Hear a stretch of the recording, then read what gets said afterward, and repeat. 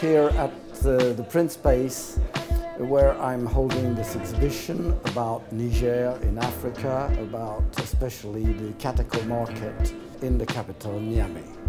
My idea was to show the artistic side of scrap, of the decay and the forms that are just appearing out of weathering, out of the dust, the sun and the wind that will create works of art.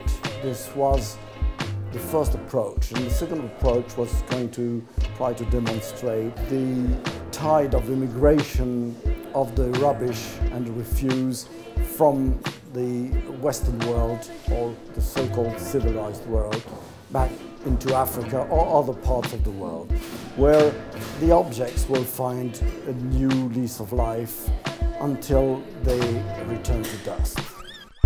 So my interest in photography is the instant, is stopping time, stopping speed, getting the instant of something unique.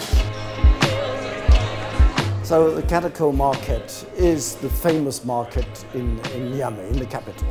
There are few divisions in this market, or few departments, like a sort of open-air department store, when you can buy camels, you can buy goats, and you can buy cars, as you can see in these pictures. They are cars, they are not scrap.